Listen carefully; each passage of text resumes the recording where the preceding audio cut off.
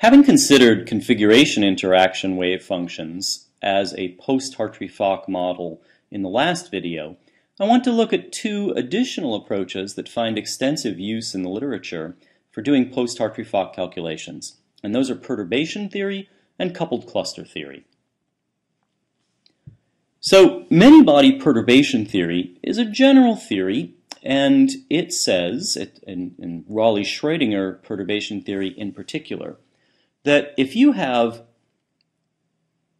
an operator for which you do not know the exact wave functions, but it is related in some way to a different operator for which you do know the exact wave functions, then you have a systematically improvable approach for determining the eigenfunctions and eigenvalues of your operator. And so now let me put that in mathematical language. A is some operator, and it's got wave functions, that is eigenfunctions, and eigenvalues that I just don't have a good way to get at analytically. I don't know what they are. But there's this other operator, A superscript 0, for which I actually know all of the eigenfunctions. I'll also superscript them with 0. In this particular case, I have a subscript on this because there are potentially many of these eigenfunctions, so this must be the ground state of the particular case. They have eigenvalues. Actually, this A should be indexed with a 0 to indicate that it is the ground state eigenvalue.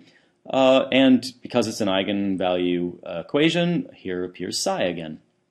And the good part for me is that my operator where I don't know the eigenfunctions and eigenvalues is related to this one by some sort of a term that can be thought of as being introduced incrementally slowly in a sense. So there's this lambda which couples A0 to A. That is, when lambda is equal to 0, I've got A0. When lambda is equal to 1, maybe I have my full operator over here.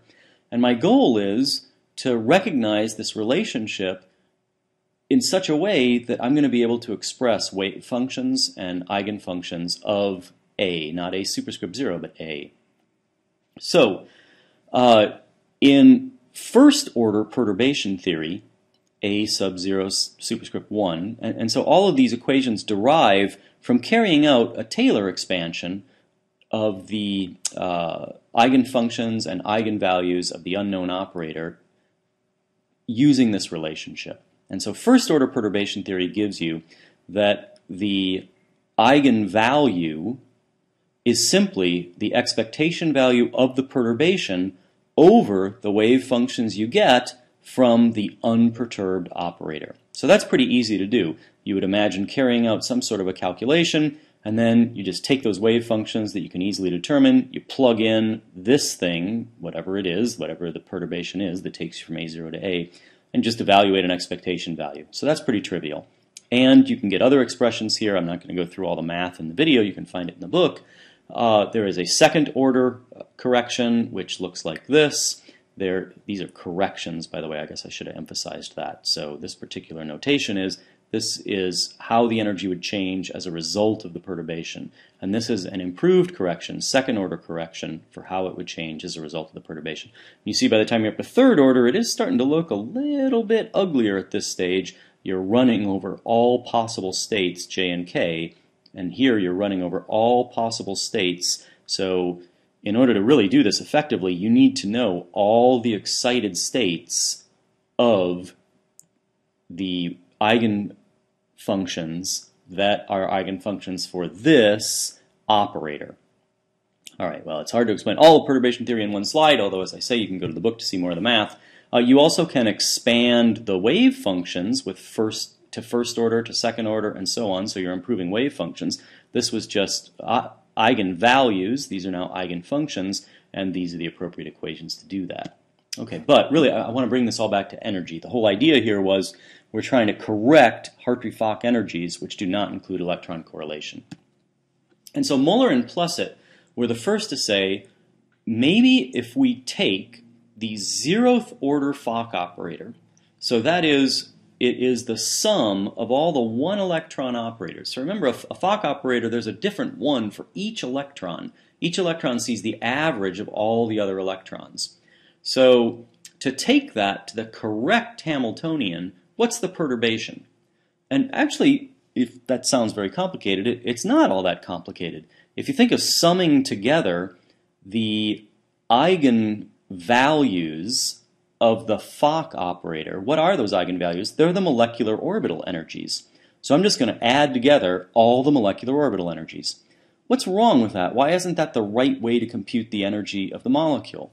Well, the problem is that the electron in a given molecular orbital, let's say it's molecular orbital 4, sees the electron in molecular orbital 6, assuming 6 is an occupied orbital. So the eigenvalue for MO4, the energy value associated with it, includes the repulsion between electron 4 and electron 6. And now I go to orbital 6. Well, the electron in orbital 6 sees the electron in orbital 4. And so its MO energy reflects that interaction too. So I've just counted that twice when I add together energy for MO4 and energy for MO6. And that's the perturbation, if you like. If I were to take the sum of the Fock operators and subtract the electron repulsion energy, I would have the correct Hamiltonian. I would remove that double counting. Okay, and so this is a way of writing that mathematically. I'm going to take the 0th order Fock operator.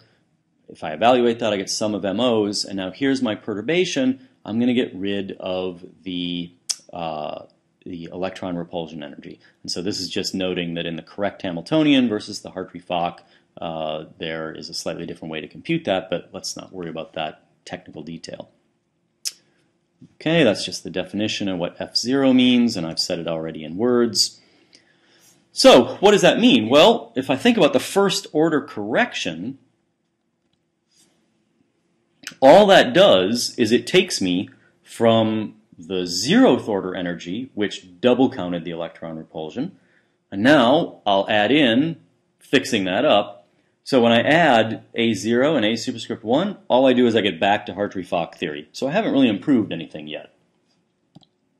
But if I look at the second order correction, and I actually take all these wave functions that I could possibly generate, so these are like CI wave functions, right? I'm considering excited states if you go back and look at the formulas. But the operator I'm plugging inside is the Hamiltonian, the electron repulsion operator.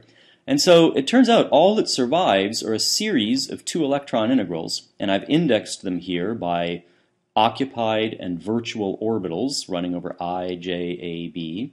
These are the MO energies of those orbitals, so I get a second order correction which only requires me to compute 2 electron integrals, so that's not so hard to do, and to know MO energies from Hartree-Fock theory, and that's not so hard to do either.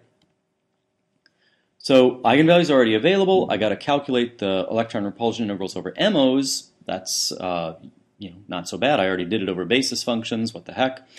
It scales reasonably nicely. It turns out it scales as n to the 5th, where n is the size of the basis set. Remember, Hartree-Fock theory was n to the 4th.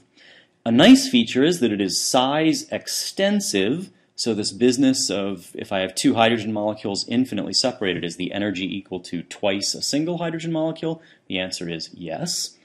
And finally, higher orders of perturbation theory, 3rd order, 4th order, 5th order, they're well defined, but a drawback of perturbation theory is you're never guaranteed you'll actually converge. You can have perturbation series that oscillate indefinitely. You can have perturbation series that actually diverge. That's even worse.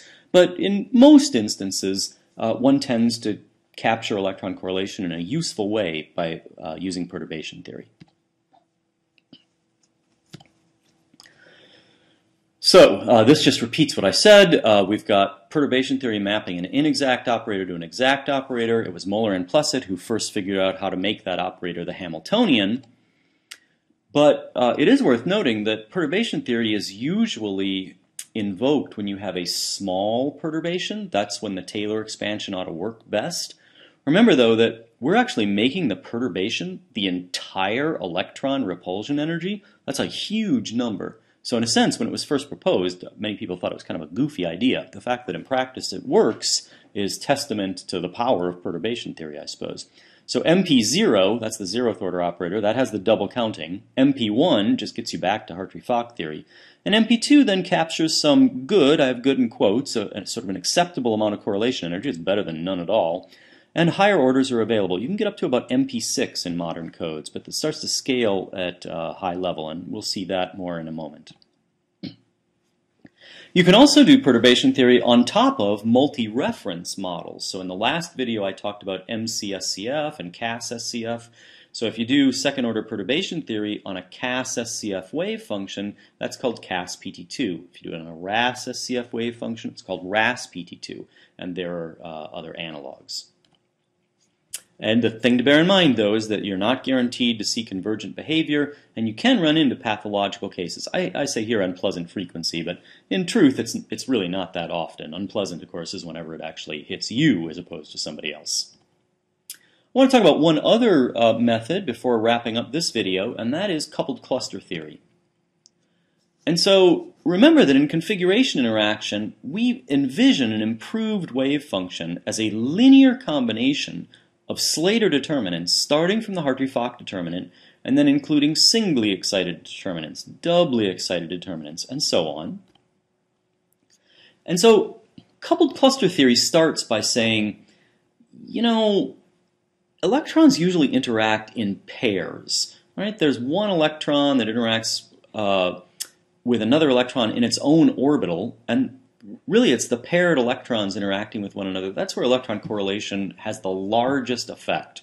So even though many electron interactions will also be important, it's going to tend to be because of related pair interactions, which are called disconnected clusters. And if you want to think about decomposing those energetics in that way, you can use a so-called exponential ansatz, which will perhaps capture the important parts of the correlation energy faster for you. So I think that's the best way to see that is just to think about the mathematics of how we actually write that down. So let me define an operator. So the T2 operator, a T is an excitation operator. The subscript 2 means that it does double excitations. And so if you like, T2 operating on a Hartree-Fock wave function generates some linear combination of doubly excited, it actually generates a doubly excited determinant. And these coefficients may appear in subsequent equations in order to decide how much weight should be given to this determinant. So the full CI wave function for n electrons, full CI, remember, considers every possible excitation, could actually be written as 1 plus t. If you want to generate the full CI wave function, 1 plus t. So that means you'll have a 1 plus t1 plus t2 plus t3. So I'm expanding t here as being single excitations, they're right here, double excitations, they're right here, and you go up to as many electrons as you have, n. Okay, so this operating on the Hartree-Fock reference defines full CI, 1 plus t1 plus t2, blah, blah, blah. Coupled cluster says, I'd like to define a different way to generate wave functions. And in particular, I'm not going to operate with t, I'm going to operate with e to the t. So you can ask yourself, what the heck does that mean? How do you take an exponential to an operator power? And really it's just defined by a power series expansion of e. So for the moment, let me just look at t2. Forget about the entire t, I just want to think about t2. So what I mean when I say operate by e to the t2 on the Hartree-Fock wave function, and that's called coupled cluster doubles, because I'm doing doubles, well, I should expand the exponential. So I'll get 1 plus t2 plus t squared, t2 squared, that is, over 2 factorial, plus t2 cubed over 3 factorial, blah, blah, blah, times operating on the Hartree-Fock wave function. And repeated applications of T2, which is what's implied by T2 squared here, I'll do a T2 and then a subsequent T2, that generates these disconnected clusters of double excitations that means you will be accounting for pair interactions more efficiently than just generic interactions. So just as in configuration calculations, and I didn't talk about this in detail, you can actually solve for the low energy eigenvalues that is the ground state, for example, through an iterative approach that is more efficient than doing a full diagonalization of a matrix. But when you do that with coupled cluster, you get a series of coupled equations, and I won't go through all the math here. I think it's a little bit technically detailed. Suffice it to say that by considering certain kinds of integrals with the operator acting on the Hartree-Fock wave function and the Hamiltonian inserted, you end up with a means to determine these t values. So these are what you need in order to write the coupled cluster equation, and you see that here's the correlation energy. It depends on these t values. How do you get the t values? Well, it depends on these integrals, which depend on the correlation energy. So there is a self-consistent approach in order to solve these systems of coupled equations and end up with coupled cluster wave functions. And if that seems a little opaque, well, the math is actually extraordinarily complex, and you shouldn't feel badly about that. But suffice it to say that it's a means to construct a combination of excited determinants, much like CI, but designed to capture more correlation more quickly. And so I've already emphasized that. The math is somewhat tedious. You can show that coupled cluster is size extensive for any level of excitation. So that's better than CI. Remember that CI was only size extensive for full CI. So that's a reason to prefer coupled cluster to CI. You can, again, truncate in your decision of which excitations to include. So CCSD is single and double excitations. The math I showed was for just CCD, only doubles, but singles are not terribly expensive. You can add triples, CCSDT. It becomes extremely expensive if you do that. You can estimate the triples using perturbation theory. And it turns out that when you do that, you construct a model. It's called CCSD parenthesis T. And that model is so successful, there's a little bit of canceling error, it turns out, in using perturbation theory for the triples that actually captures some of the quadruple-like effects. And so it's a sort of amazingly successful stroke there. And so you'll see these kinds of calculations a lot for wave function theory, so much so that CCSDT is sometimes called the gold standard of single reference wave function theory. Single reference meaning I start from a Hartree-Fock wave function as opposed to a multi-configuration self-consistent field, an MCSCF wave function. So I want to wrap up this portion of this video by talking a bit about price. So computer time is money, and so we'd like to know about price and performance. And so here is, in order, the relative cost from a computer time perspective of doing some of these post-Hartree-Fock calculations. So Hartree-Fock is where all of them start, so you do a Hartree-Fock calculation. MP2 and MP3 and CCD, and actually, I'm sorry, these less than symbols are sort of an indication of quality. So better quality from these three levels of theory. Going to CISD gives you slightly better quality again. Going to MP4, neglecting, so this is fourth order perturbation theory, but neglecting triple excitations. There's also something called quadratic CI with singles and doubles, and here's coupled cluster with singles and doubles. Those all give sort of a similar level of accuracy. MP4 can be better than that. And then finally, here's this gold standard I mentioned, and here's quadratic CI. So what is this quadratic CI? I didn't actually present it in detail. It's a way to adjust CI to bring back the size extensivity.